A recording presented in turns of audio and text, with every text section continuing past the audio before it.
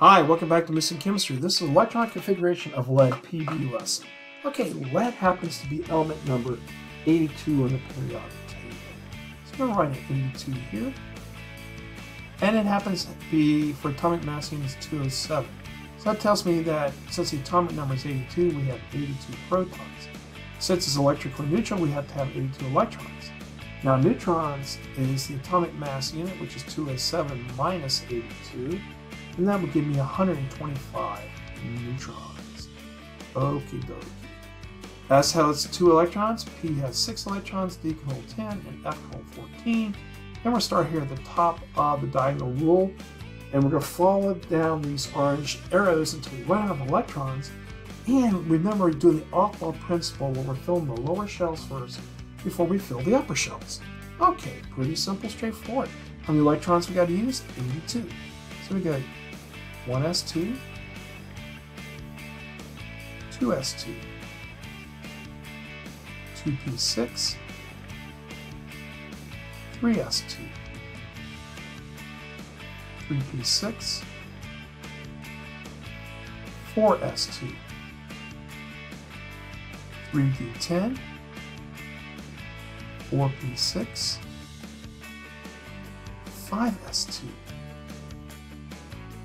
4d10, 5p6,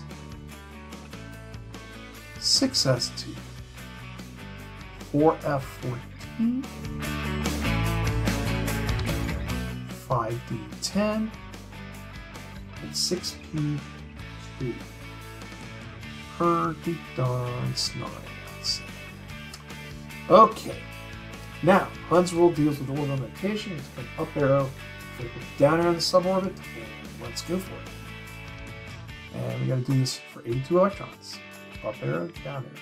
Remember, the up arrow is clockwise rotation of electron, down arrow is counterclockwise rotation of electron. Up, up, up, and then it goes down, down, down. That's classic Hund's right there. Go. And now we just got to go through the long process of doing these arrows. That's why it's good to kind of like this thing I got typed out underneath. Makes it a lot simpler.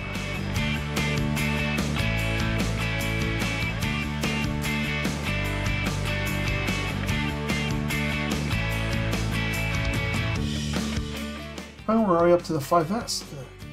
We're doing pretty darn good. And we keep on going. Take care of every suborbit first.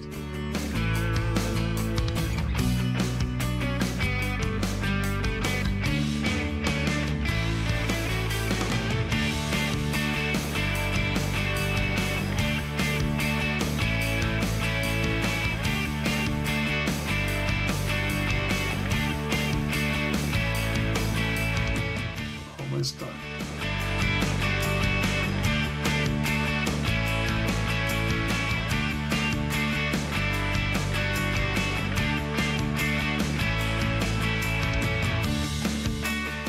Okay, now we'll use double gas notation, which is a shortcut.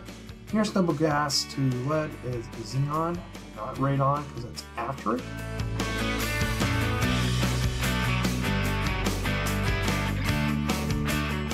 Xenon right there. So we're going to do this numerically in order.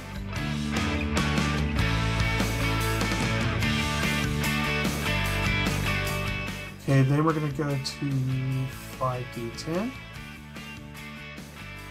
Then we'll go to 6s2, and then 6p2.